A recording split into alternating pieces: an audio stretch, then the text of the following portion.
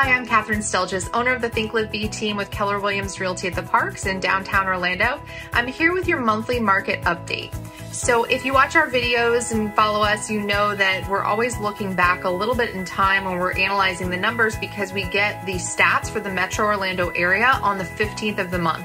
And those are for the previous month. So although it is March, I'm actually looking at what happened in February, and that gives us an indicator of where we're going in the future as we head into the second quarter of 2024. Somehow, I don't know how it's already that time of year.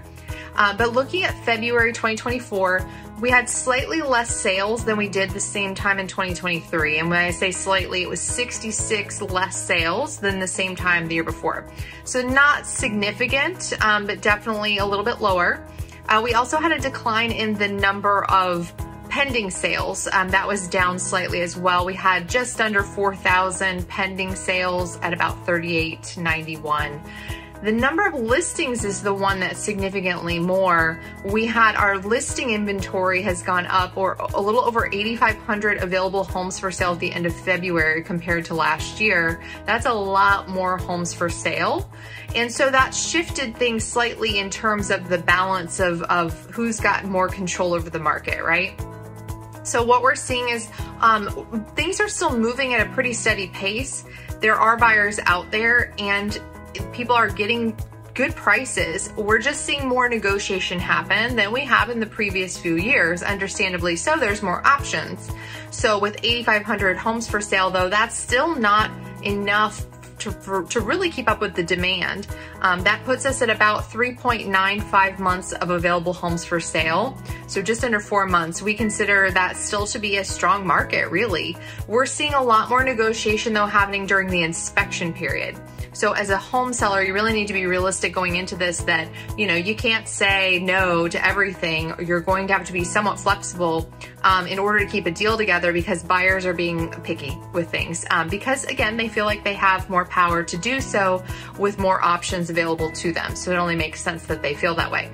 They also are paying a higher interest rate than we've seen in the past. And so they're stretching their budget and they want things to be in tip-top shape. So we recommend, you know, get a pre-inspection, do repairs in advance as much as you can, and then just be prepared that things still might pop up that you didn't even know about that were missed or that happened from the inspection period to that.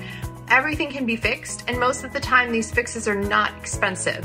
So I know it seems like a hassle, but it's worth it to negotiate a little bit. We can also sometimes do credits to buyers versus actually doing repairs. So there's always ways to work through that. Home buyers, something to note, although you have more options and it does feel like the market has cooled a little bit, we are tracking on a weekly basis, we're tracking other stats throughout Orlando, and the number of home showings is up 27%, meaning 27% more showings than happened 3 months ago. So buyers are jumping back into the market as we head into the spring and summer selling season. That's normal. That's our seasonal adjusting. So we do expect that the market will continue to pick up as we head into these spring and summer months. The only thing that would stop that from happening is the interest rates. If they were to go up, that might stop some people from getting into the market that would otherwise start shopping right now. So as a buyer though, you still have like a small window of opportunity to get out there and maybe get and negotiate a good deal before the rest of the buyers start jumping in for spring and summer selling season. All in all, the prices did not go down year over year. I know a lot of headlines make it seem that way. What they're referring to is listing prices are being reduced at higher rates than have been in the past few years. However, the actual sales prices, the median price of homes that sold went up over 5% year over year, and the average price is up as well. That is pretty common. A normal appreciating market is gonna go up 3 to 5% every year. So we're still seeing an increase in the actual sold prices. So if you're waiting for prices to drop or something like that, that's really not on the horizon. If we're looking at actual data and stats. I know everybody hopes so, but really looking at the data, there's no evidence of that. There's enough buyers here. Unless we were to get a slew of new listings coming on or rates really jumped up, I don't foresee us as we head into spring and summer seeing some sort of declining market unless something major changes, right?